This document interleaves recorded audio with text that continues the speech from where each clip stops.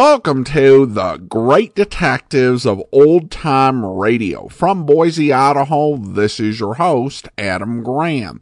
If you have a comment, email it to me, box13@greatdetectives.net. Follow us on Twitter at Radio Detectives and become one of our friends on Facebook. Facebook.com/Radio Detectives. Today's program is brought to you in part by the financial support of our listeners. You can support the show on a one-time basis at support.greatdetectives.net. You can also send a one-time donation with the Zelle app to box13@greatdetectives.net, or you can donate by mail to Adam Graham, P.O. Box 15913, Boise, Idaho 83715. That's P.O. Box 15913, Boise, Idaho 83715. Or become one of our ongoing Patreon supporters with a donation as low as $2 a month at patreon.greatdetectives.net. Now it's time for today's episode of Mr. Keen, Tracer of Lost Persons. The original air date, August the 10th, 1951. And this one is the Abandoned Well Murder Case.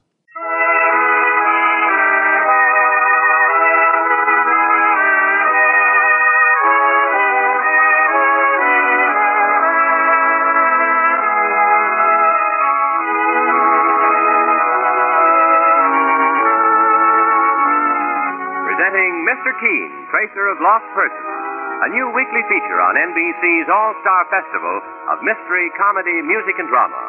Brought to you by Chesterfield. Always milder, better tasting, cooler smoking. Plus, no unpleasant aftertaste. By Anacin, for fast relief from pain of headache, neuritis, and neuralgia. And by RCA Victor, world leader in radio, first in recorded music, and first in television.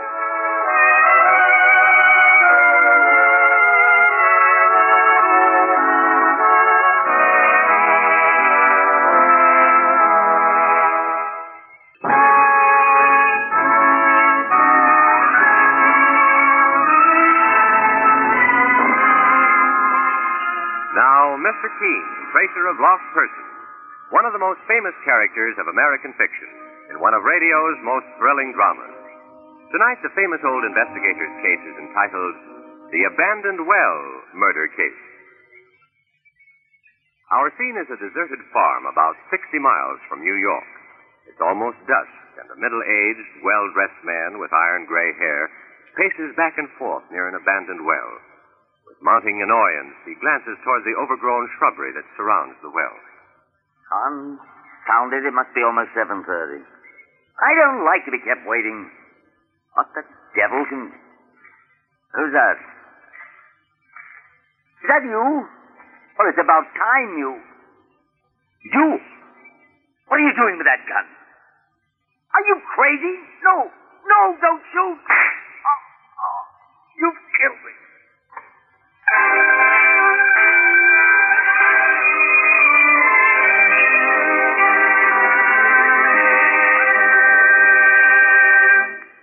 Well, here, Mr. Keen, are them papers on the Brennan case. All ready to file and marked closed. Yes, Mike, that was a difficult case. Now, perhaps it's time you and I took a few days' vacation. A fishing trip, or... Can I help you, ma'am? Are you Mr. Keen? No, I'm his partner, Mike Clancy. Oh, please, I must see Mr. Keen at once. I didn't phone for an appointment. Well, now, who are you, ma'am? I'm Mrs. Crane, Mrs. Rachel Crane. Well, this is Mr. Keen right here. How do you do, Mrs. Crane? Oh, Mr. Keen, I'm so upset, so frightened. Please sit down and tell me what's the trouble. Thank you. Mr. Keen, my employer, Henry Kellogg, has been murdered. Your employer? Yes, sir. I'm his housekeeper at Hillview. That's Mr. Kellogg's estate, about 60 miles from here. 10 years ago, he took me and my little daughter into his home and gave me a position as his housekeeper. No one could have been more kind, more sympathetic. Try to compose yourself, Mrs. Crane, and go on with your story. Well, Mr. Keen, the night before last, Mr. Kellogg left the house for his evening walk. When he didn't return by midnight, I became worried and called the local police. Yesterday afternoon, They found Mr. Kellogg's body at the bottom of an abandoned well on the farm next to ours. He'd been shot through the heart. Saints preserve us. You mean he'd been murdered and his body dumped into the well? Yes, Mr. Clancy. Oh, it was a horrible thing. Mrs. Crane, I assume the local police are investigating the murder. So why have you come to me? Because, Mr. Keene, unless you can help me, they'll probably arrest me for Henry Kellogg's murder. Why do you say that? Because I happen to know that he was leaving me $20,000 in his will. After all, I've been working for him for 10 years. But last week he told someone in town that he was discharging me. Discharging you? After 10 years of service as his housekeeper? What was the reason? Well, I can't imagine, Mr. Keene. Had you ever had a disagreement or a serious quarrel of any kind with Mr. Kellogg? Oh, no, nothing like that. Did he tell you he was going to discharge you? No, but he was a man of impulse, of sudden whims. Mr. Keene, you can see this puts me in a frightening position. The police will think I knew I was being discharged and that I murdered poor Mr. Kellogg before he had a chance to change his will. Well, a $20,000 inheritance could be a motive for committing murder. And another thing. The police found that the bullet that killed Mr. Kellogg was from a gun he kept on the estate. A gun which any member of his household might have gotten hold of. I see. Mrs. Crane, who else lives there on the estate? Just myself and my daughter Doris. She's a young woman now. She's 21 years old. Mr. Kellogg has no close relatives? Well, he has a nephew, Paul Kellogg, who lives here in New York. The police tried to reach him, but there was no answer at his apartment. I imagine he's at his cabin on Crystal Lake. Mrs. Crane, do you know if the nephew, Paul Kellogg, will inherit the bulk of Henry Kellogg's fortune? Why, no. Mr. Kellogg told me once that he intends to leave everything to charity. Everything, that is, except his bequest of $20,000 to you. Well, yes, Mr. Keene. And that's why I came to you. I beg you to find the real murderer so I can clear myself. Tell me, is there anyone else who might have had reason to murder your employer? Anyone who hated him, possibly? Why... Yes, Mrs. Crane? There's Jasper Gibbs. He's an eccentric old man who used to own the farm next to Mr. Kellogg's estate. 2 weeks ago, Mr. Kellogg foreclosed a mortgage on Jasper Gibbs' place. Jasper made all kinds of wild threats to get revenge. Indeed? Oh, but no one takes Jasper seriously. He's a harmless old crackpot.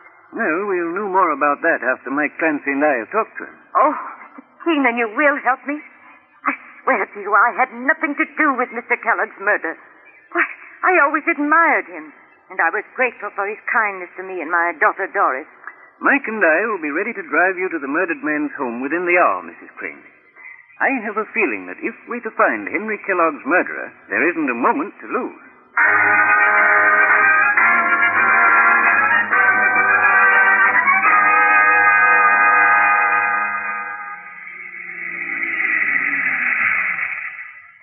Here we are, Mr. Keene, Mr. Clancy. This is Mr. Kellogg's home. Well, sure, it's a mighty elegant place, boss. A real country estate. Yes, Mike. One would think it would require a staff of servants to run it. Mr. Kellogg didn't like a lot of people around. What is it, Mrs. Crane? But that car in the driveway. It's Mr. Paul's roadster. You mean Henry Kellogg's nephew? Yes, sir.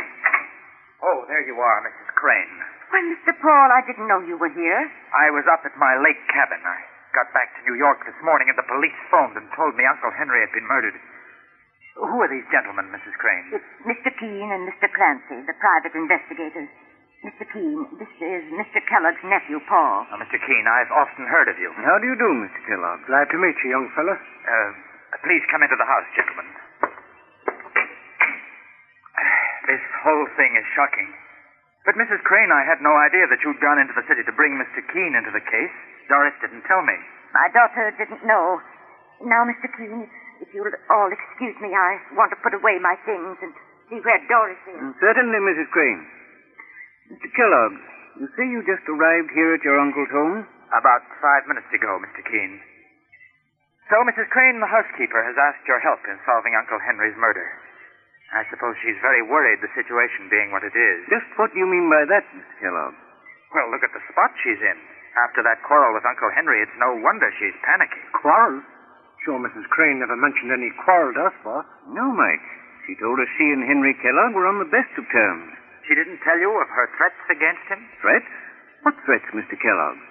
Suppose you tell us about that. Certainly, Mr. Keene.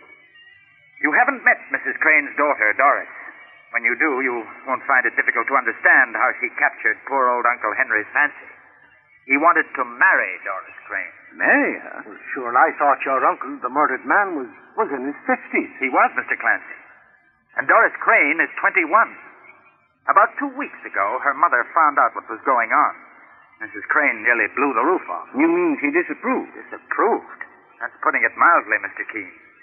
She told Uncle Henry to stay away from her daughter, that she'd see him dead before she'd let Doris marry him.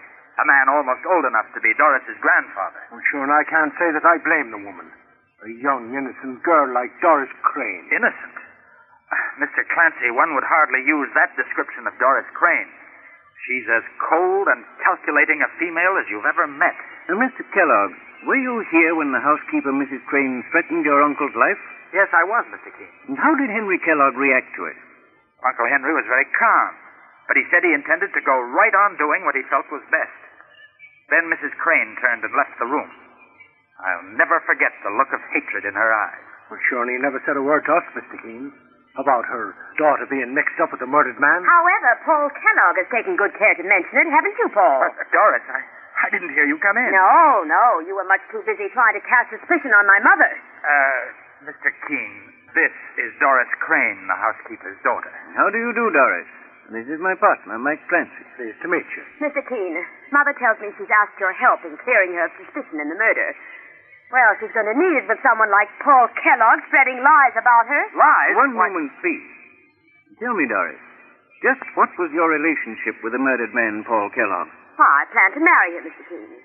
He was head over heels in love with me. Of all the rotten lot for this to happen. You don't mind my saying so, Doris. You don't seem grief-stricken about the murder of the man you loved. I didn't say I loved Henry Kellogg. I wanted to be mistress of his estate. I wanted expensive clothes, jewels, and lots of money to spend. He could have given me those things. Well, I never heard anything so cold-blooded. Cold-blooded? I'm simply being truthful, Mr. Clancy.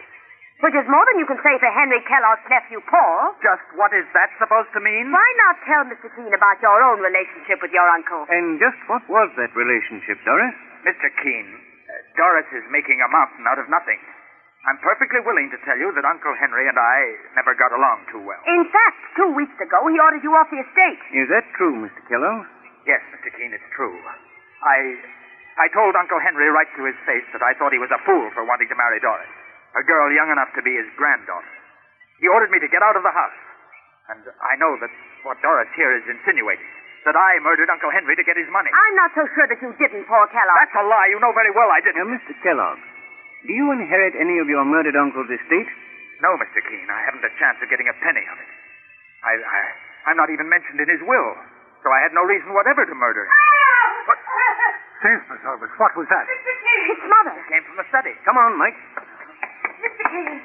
Mr. Keene, come here to the study quickly. What is it, Mrs. Crane? Look, there's the window, boss. It's a man trying to climb out. After him, Mike. Right, sir. Oh, no, you don't, big bucko. You're staying right here. Get away from me. Keep away, I'm warning you. Oh, so it's a fight you're after, is it? Well, now, hey, now. Hold still, mister. Sneaking into other people's houses, are you? Mrs. Crane, do you know this man? Yes, Mr. Keene. It's Jasper Gibbs, the man I told you about. The one whose farm was foreclosed by Mr. Kellogg. Well, now. What do you think of that? Oh, it gave me such a scare. I was coming along the hall when I saw him at the desk in the study. The minute I screamed, he started for the window. Mike, you'd better search Jasper Gibbs. He may be armed. No. Take your hands off me. Hold still now. Well, now, take a look at this, boss. A long, ugly knife in the pocket of his overalls. Give me that. Not until you tell us what you meant to do with it, Jasper Gibbs. And explain why you broke into this house. I advise you to tell the truth, because right now you appear to be the most logical suspect in Henry Kellogg's murder.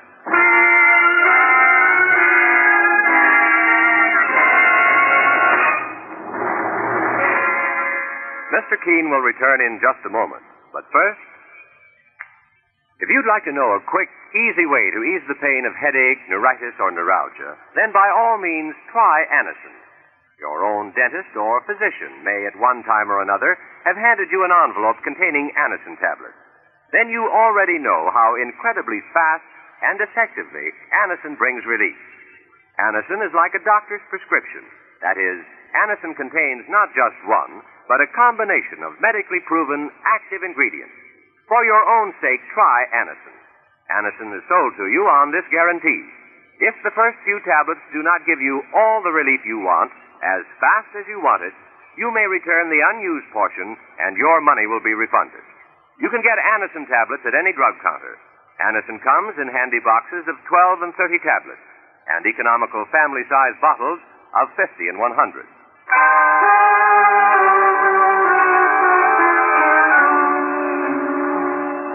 Now back to Mr. Keene and the abandoned well murder case. Mr. Keene, the great investigator, and his partner, Mike Clancy, are investigating the mysterious murder of wealthy Henry Kellogg, who was shot to death. His body was found at the bottom of a well on an abandoned farm next to his estate. A moment ago, Jasper Gibbs, an embittered old farmer, was found hiding in the study of the Kellogg home. Now, as Henry Kellogg's nephew, Paul, his housekeeper, Rachel Crane, and Rachel's daughter, Doris, look on, Mr. Keene is saying to Jasper Gibbs, You'd better explain what you're doing here, Jasper Gibbs. I got nothing to say. You got no right to question me. He's got every right, mister. This is Mr. Keene. Mr. Keene, the investigator? All right, I'll tell you why I come here. When I heard about Henry Kellogg being murdered, his body found in the old well on my farm. Your farm? You mean the farm adjoining this estate belongs to you? It was mine. Till Henry Kellogg foreclosed the mortgage and took it away from me. And you swore that you'd get even with him, didn't you, Gibbs? Well, I was pretty sore, Mr. Keene. I went to Henry Kellogg and I told him what I thought of him. Did you also tell him you would kill him? Well, maybe I did. Don't remember. You know very well you did, Jasper You Gibbs. keep out of this, Rachel Crane. Mr. Keene, I come here to find out what they were saying about me. Mrs. Crane, the housekeeper, and her daughter Doris. I came in and I hid in Henry Kellogg's study or see what I could overhear. Why, that's ridiculous. Perhaps you meant to commit another murder. Watch out what you're accusing, Mrs. Crane. Maybe you won't talk so fast when I tell Mr. Keene what I know about Henry Kellogg and your daughter. What do you know about me? How dare you? One moment, Doris. What is it you know, Gibbs? Just this, Mr. Keene. This girl, Doris Crane, she used to meet Henry Kellogg secretly down by the abandoned well, the place where he was murdered. I saw them there together a lot of times. Well, then what if you did? And I wouldn't be surprised if you met him there the other night, Doris Crane, and put that bullet through his heart. Mr. Keene, this man's insane. Why should I murder Henry Kellogg? I intended to marry him. It's quite possible, Doris, that Henry Kellogg may have changed his mind about marrying you. You admitted to me that you didn't love him. Perhaps he found that out. Oh, Mr. Keene, well, you don't know what you're saying. My daughter Doris wouldn't commit a murder. As for you, Mrs. Crane, the fact that you neglected to tell me you strongly opposed your daughter's relationship with Henry Kellogg, that you even threatened him... Who told you about that? Paul Kellogg, the murdered man's nephew. Yes, I did, Mrs. Crane. I felt Mr. Keene should know all the facts. Including the fact that you and your uncle hated each other? Mr. Keene knows about my quarrels with Uncle Henry. He also knows that I would have had nothing to gain by killing him. Mr. Keene, maybe I know something that'll help you. What is it, Jasper Gibbs? If you'll come down to the old mill with me, the old well, the place where Henry Kellogg was murdered, something I got to show you. Boss, I'll bet it's a trick. It ain't no trick. Very well, Gibbs. Now, the rest of you wait here, please. Come along, Mike. Let's find out what it is that Jasper Gibbs is so anxious to show us at the scene of the murder.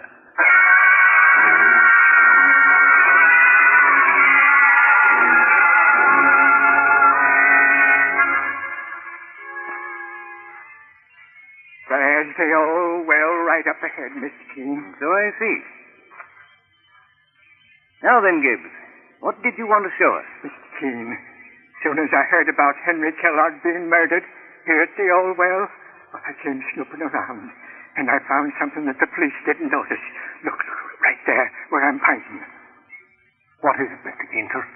There seems to be some tiny pieces of glass at the edge of the well, Mike. That's right. And back at the house, I seen the housekeeper's daughter, Doris Crane, She was wearing a necklace made of glass beads. Chance preserve us, he's right, boss. I saw the necklace myself. And so did I, Mike. But Jasper Gibbs, it seems to me you're very eager to plant suspicion on Doris Crane. I'm only trying to help you find Henry Kellogg's murderer. Well, I'll put these slivers of glass in my pocket. Mike and I will be getting back to the house. Where are you staying, Gibbs? Well, I got a room in town. I warn you, don't try to leave, or you may find yourself in an even more dangerous position than you already are.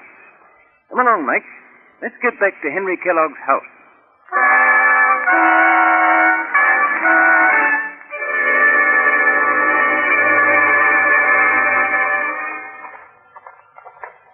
And here's the front door, Mr. Keene.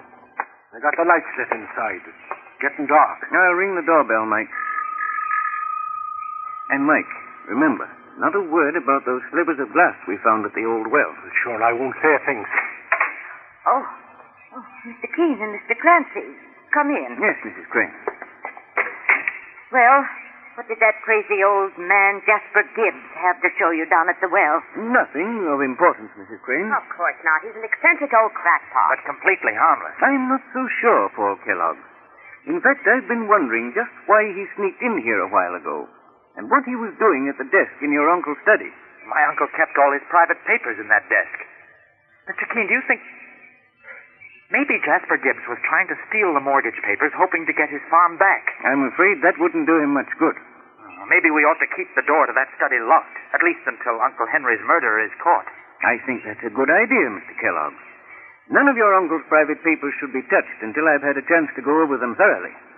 In fact, I want to search the entire study for a possible clue. Do you want to do that now, Mr. Keene? No, it's getting late. But Mike and I will do it first thing in the morning. Mrs. Crane, is there a room for us to spend the night in here in the house? Oh, yes, Mr. Keene. You and Mr. Clancy can have the guest room on the second floor. Good. And Mrs. Crane, do you have the key to Henry Kellogg's study? Why, yes. It's here on the mantel. Mr. Kellogg always kept it in this little box. Would you give the key to Mike Clancy, please? But I... Why do you hesitate, Mrs. Crane? Very well. Here's the key, Mr. Clancy. Well, thanks. Mike, I want you to lock the door to Henry Kellogg's study and keep the key in your pocket. Right. Tomorrow morning we'll go over every inch of the study, because I have a feeling we may discover something in that room which may lead us straight to Henry Kellogg's murderer.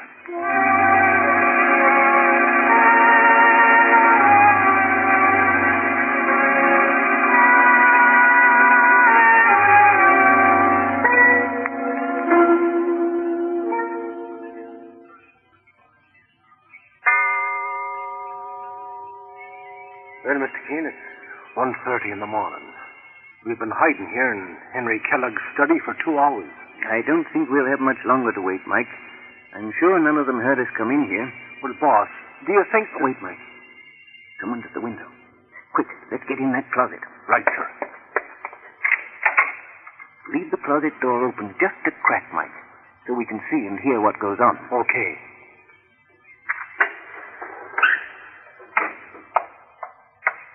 Someone's climbing in the window. Just as I expected.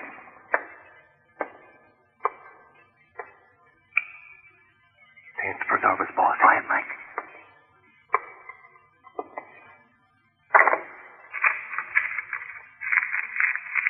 Open the closet door, Mike. Good evening, Paul Kellogg. Keene, Clancy, what are you doing here? We don't have to ask what you're doing here. You came to get that envelope from the secret drawer in your uncle's desk. Hand it over, please. No, the boss says to hand it over. Here's the envelope, Mr. Keene, sir. Thank you, Mike. Now, just take a look inside. Well, look at this, Mike. It's a fortune in negotiable bonds. I should say at least $200,000 worth. Give me those bonds. I don't think so, Paul Kellogg. I'll need them as evidence that you murdered your Uncle Henry Kellogg. You're out of your mind, Keene. You can't prove a thing. I have evidence that puts you on the scene of the crime. You claim that you first heard of your uncle's murder this morning, but I found slivers of glass near the spot where he was shot to death. What does that prove? Later, I noticed that the crystal on your wristwatch is broken. You must have smashed it when you pushed your uncle's body into the well. It'll be an easy matter to prove that the slivers of glass came from your watch. Well, you're licked, mister. So you may as well admit it. All right, I'll admit it. I murdered my uncle to get those bonds. A month ago, I found out by accident that he kept them in that secret drawer in his desk. Nobody knew about them. They weren't even mentioned in his will. But I knew I'd have to work fast before he married that girl, Doris Crane, and she found out about them. So you murdered your uncle, hoping to pin the crime on Doris or her mother. You planned to come back here later to get hold of the hidden bond. But a few hours ago, when you suggested the study door be kept locked, I suspected the truth. That something was hidden in here that you were anxious to get your hands on. So you laid a trap for me. All right, Keene, but you haven't trapped me yet. Get your hands up, both of you. Watch it, boss. Oh! You shot me in the hand. Well, lucky I didn't put a bullet in your head, Kellogg. I was waiting for you to pull a gun, so I shot right through my coat pocket. Good work, Mike. You can take Paul Kellogg into custody. When he faces a judge and jury, he'll learn the price he'll have to pay for murder.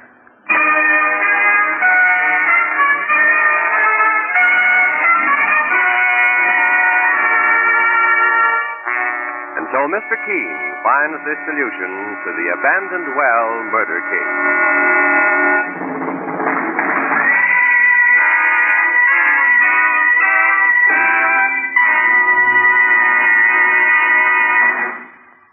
Here's a word from RCA Victor. When you buy RCA Victor television with RCA factory service, you get television's greatest combination. Any RCA Victor television owner can get RCA factory service with or without a contract. If your RCA Victor television set needs attention, simply call the RCA Service Company branch nearest you. Attention engineers. RCA is the world leader in radio, first in television and first in recorded music. To maintain this position and to achieve even greater developments in this unlimited field of electronics, RCA can use more engineers. RCA is producing electronic products for the armed forces, as well as a wide variety of commercial products, and needs qualified engineers for these long-range projects now. If you are an electronics engineer, RCA can offer you substantial opportunities. Send a complete resume of your education and experience to Radio Corporation of America, Box 1, RCA Building, Radio City, New York. Remember, RCA Building, Box 1, Radio City, New York.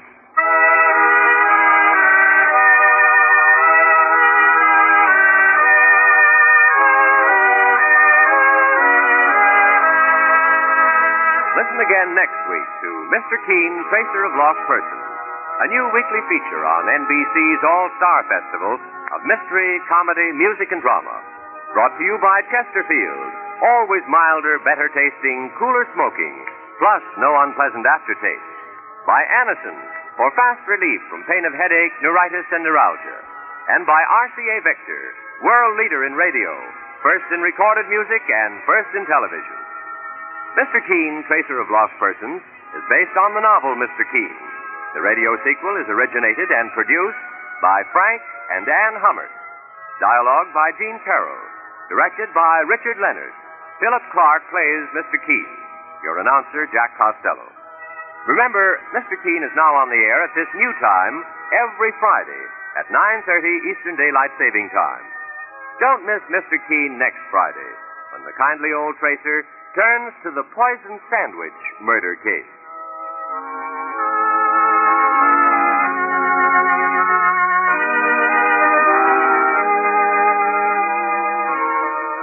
Next, it's music with Roy Shields on NBC.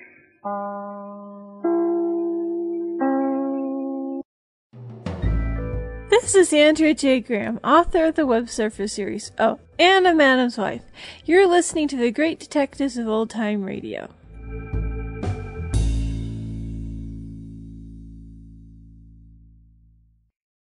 Welcome back. Well, an enjoyable episode of Mr. Keene with, I'd say, above average logic and an above average killer for this series. I did love the end where Mike Clancy still ended up shooting the guy when he pulled a gun. I mean, when you're Mike Clancy at this point, you just know that most weeks you're going to end up shooting somebody, so you better have the gun at the ready. All right, listener comments and feedback now. And If you follow me on Facebook or YouTube, you would have seen that I posted a video letting folks know after we crossed 100 voters in our listeners' choice survey at vote.greatdetectives.net, as well as advising people that there were 2 polls to vote in. And we got quite a bit of feedback on Facebook. I'm not going to read through it all just because there is quite a bit, but I'll read a sampling of what we got. And I do want to thank everybody who commented over there. Debbie writes, "Nice to see you. Ugh. Too many to choose from. I thought it would be so easy, but looking at the list, it reminds me of some I forgot that I really enjoyed. Great job. Thanks." Well, thanks, Debbie. And I'd agree. This is definitely a challenging list.